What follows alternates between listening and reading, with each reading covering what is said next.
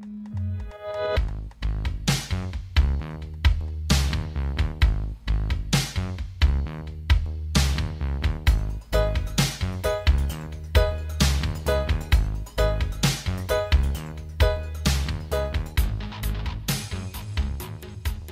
guys, Ken here, Postcards from Cebu.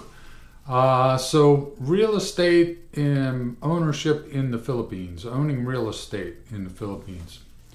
What are my thoughts? Well, first of all, Vivian and I plan to do exactly that. She wants to have a place of our own in Minglanilla town.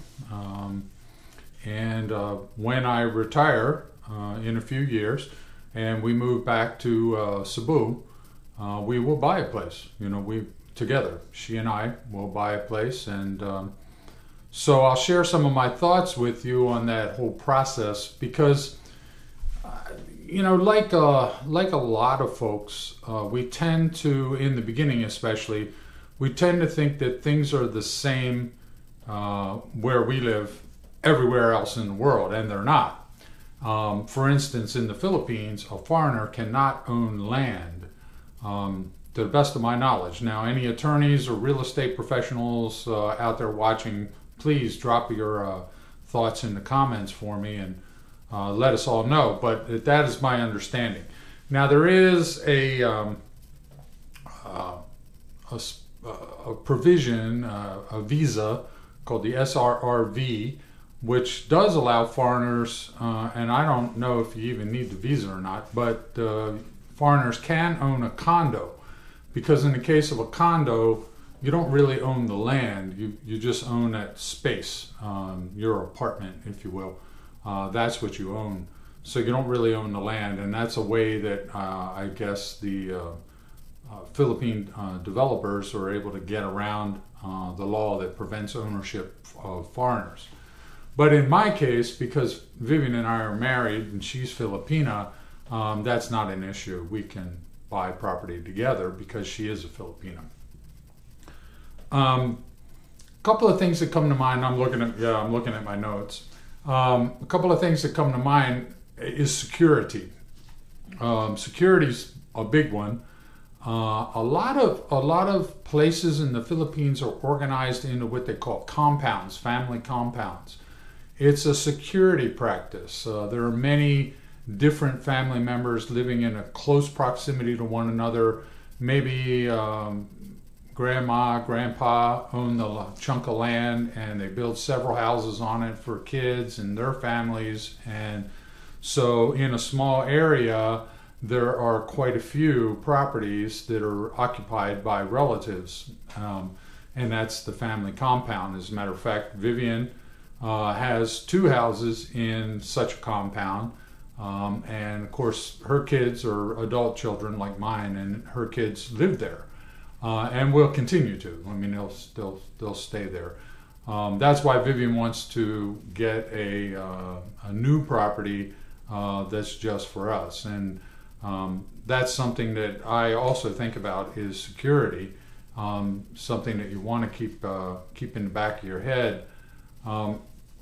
Especially being a foreigner, because most Filipinos, you know, they imagine all foreigners, especially Americans, are rich, and so you become a target just by the fact that you're a foreigner. So something to keep in mind. Another kind of solution to the security problem is a subdivision. A lot of the new subdivisions that are going up have armed security at the gate. You can buy a place there, kind of like you do in the U.S. And they provide the security for you. So I suspect that you pay some kind of fee, community fee, kind of like a condo fee, and the neighborhood provides the security. The other thought I have is about the real estate market, and I really don't know much about this. I'm not a real estate agent. Like I said, hopefully maybe some Filipino real estate agents will watch the video and chime in, comment section below. but I'm not sure how liquid the market is there. I mean, you know, here in the U.S., yeah, you can pretty much sell your house within a year or so, 6 months to a year. You put it on the market and somebody comes and buys it, and then you go through the settlement process, blah, blah, blah. And you're on. I don't know about in the Philippines. I'm not sure how long that takes. So maybe somebody can chime in with what is the average length of time that a property stays on the market. It might be quite a while. So with that in mind, of any place that you do buy, plan on staying there for a while.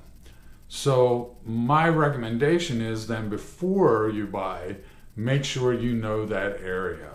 Make sure you know the area. And that's kind of my thoughts too. When Vivian and I are talking about buying a place, I'm like, you know, maybe we should rent, you know, if we see if we can rent in that area, in that neighborhood for a while and get to know some of the neighbors and stuff, because you may be stuck there for a very long time.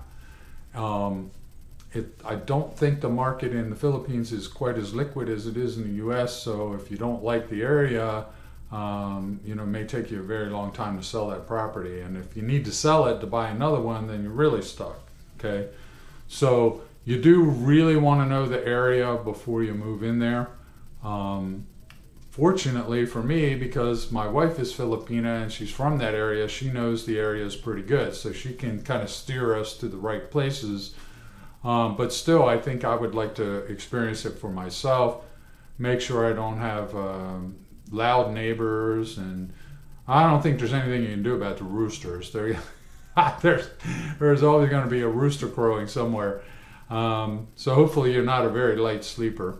Me, I'm usually dead once I go to sleep. So it'd take a nuclear explosion to wake me up. But anyway, guys, thanks for watching. Hit that subscribe button up there. Subscribe to the channel. We'd love to have you. As always, comments, feel free. Leave a comment below. As long as it's appropriate, we'll answer you back. Thanks for watching, guys. Have a good day.